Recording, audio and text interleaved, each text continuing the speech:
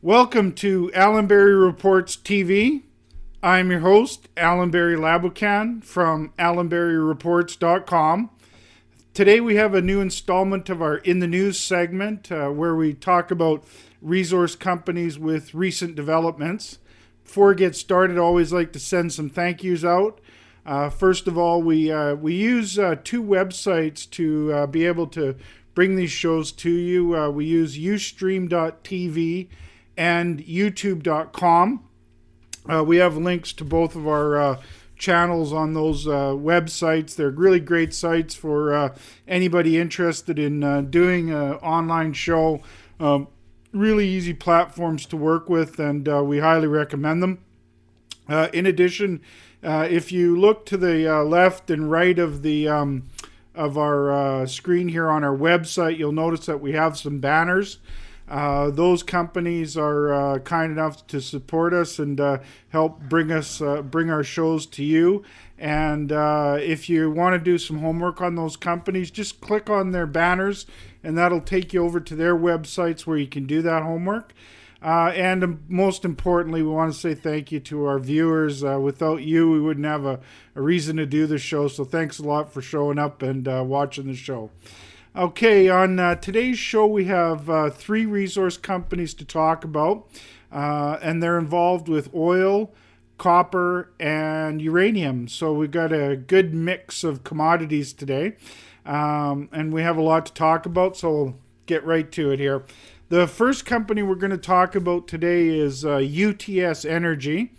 On the disclosure, we're no longer a shareholder of the company as they were recently taken over by another company. They are a featured company in our Allan Reports email newsletter. We started coverage of them on October the 30th, 2008. That was our 20th edition. And we also had them on one of our past shows when we were doing them just on Ustream. That was the July 22nd, 2010 show. And if you go to the link up there, the little U button icon, and click on that, it'll take you over to the Ustream channel where you can find that show. And their website, although it's been minimalized due to the recent takeover, is www.uts.ca. So the news that we wanted to talk about was there on October the 1st, 2010. If you go to their website, just look for their news section, and you'll find this, or there's a link to this press release. The news was the announcement that they completed the acquisition was completed of all of its outstanding shares of UTS Energy. Its main asset was 20% interest in the Fort Hills mining project in the Athabasca region of Alberta. Under the terms of the plan of arrangement, UTS has transferred its assets other than its participation in the Fort Hills Energy Partnership and certain other assets to Silver Birch Energy, a newly formed company, the shares of which have been distributed to UTS shareholders. Why we like this company is, we're long-term bullish on oil, and the oil sands up in Alberta are an important source of that, especially here in North America. This project, this Fort Hills project, is an outstanding project, and Total of France decided to take the UTS over at a pretty handsome evaluation, and so there's no longer a UTS Energy to talk about. Another thing that we wanted to talk about was the sort of end game that we look for when we're picking companies to add to our newsletter. Usually we're looking for one of two things to happen after a company has made an important discovery. We're either looking for them to turn into a takeover target, or go the other route, which is to bring their projects into production. One of the reasons that we're so excited about companies that can bring their have success with their drilling and find something important that they can bring into production is because they can move into that middle tier category, which is underserved at this time. You know, not enough companies are in that category due to all the takeovers that happened in the last 4 or 5 years. Unfortunately, it doesn't look like UTS is not going to move into that category because they went the other route, which is the takeover. But they still have the shareholders got 1/10 of a share for each share they owned in UTS in the new company Silver Birch, which will give them exploration potential upside in that company as well. So, you know, though, this is we'll be adding this company to our list of what we call our Hall of Fame companies. These are companies that have success with their exploration, find something important, and move into one of those two categories of trying to bring it into production or get taken over, which is where UTS, the route that UTS went. We've had 5 companies now. Out of the 40-some companies that we picked, 5 of them have been taken over, and 1 of them is in the process. So we're having a pretty good results with our takeovers, and UTS is another company we're adding to our Hall of Fame, if you will. So that's a wrap on the chat regarding UTS. The next company that we're going to talk about today is a company called Peregrine Metals. On the disclosure, we're not shareholders of the company. They are a featured company in our email newsletter. The first time we covered them was in our April the 8th, 2010 edition, which was our 28th edition of the report.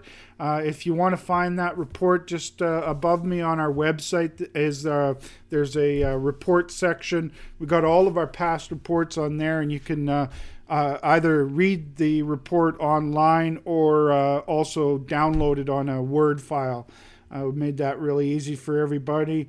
We've also had them on one of our past shows here on Ustream, on our Ustream channel on our August the 10th show. The link to Ustream is above me there on our website, and just look for the August the 10th show.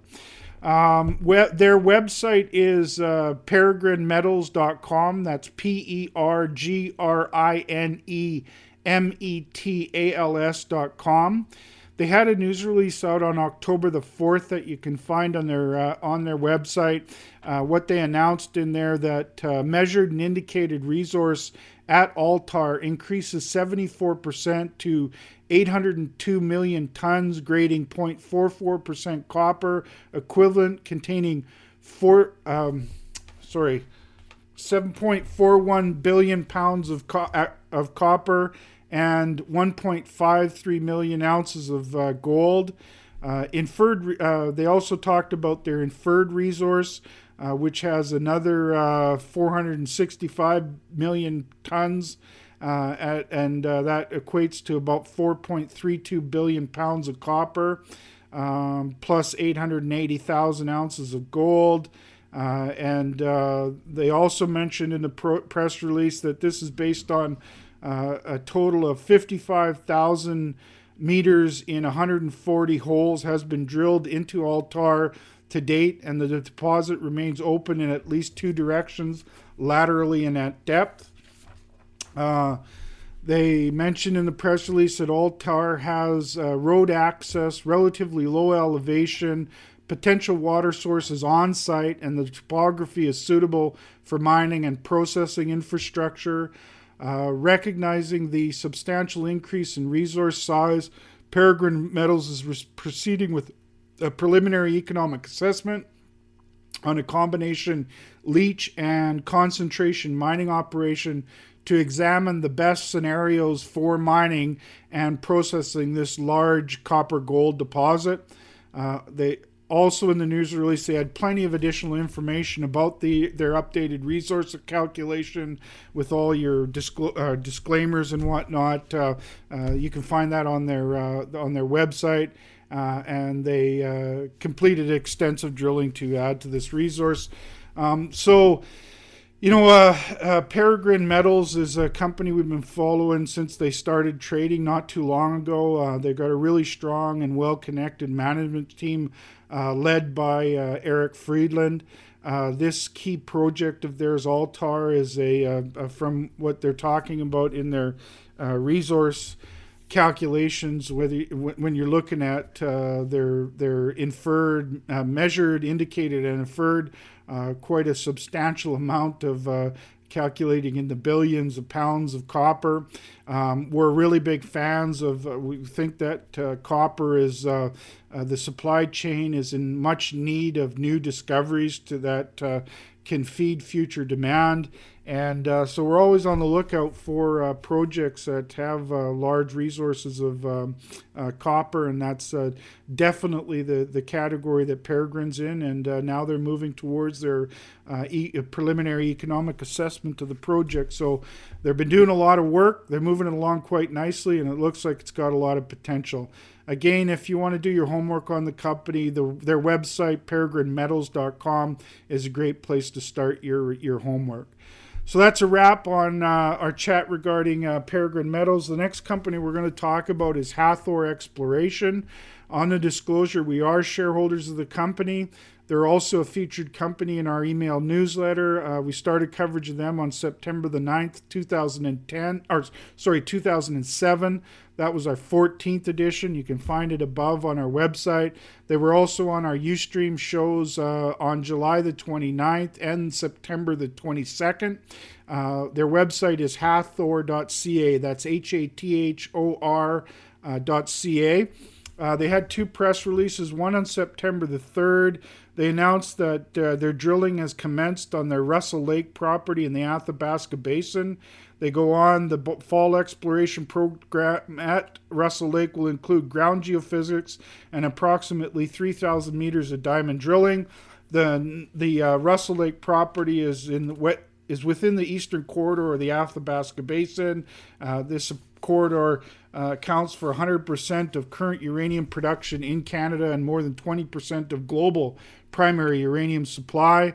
Then on September the 28th, they had news out about their Midwest Northeast property in the Athabasca Basin. They had some preliminary radiometric surveys done on their drilling there, and it's coming back very promising.